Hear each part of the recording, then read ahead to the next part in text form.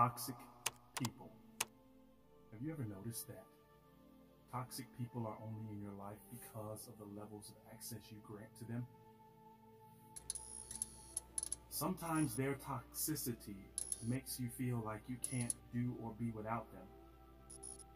But during this time of quarantine, we are learning that some of those toxic folks we didn't even need.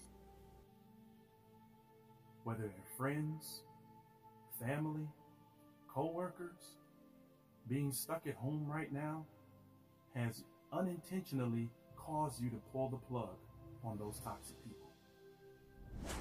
They don't have access to your energy anymore.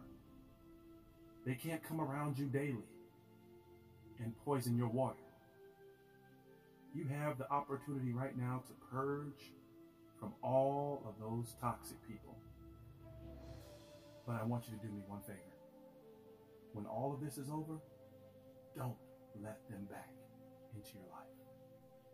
Toxic people don't have the right to your energy. Toxic people don't have the right to even be around you.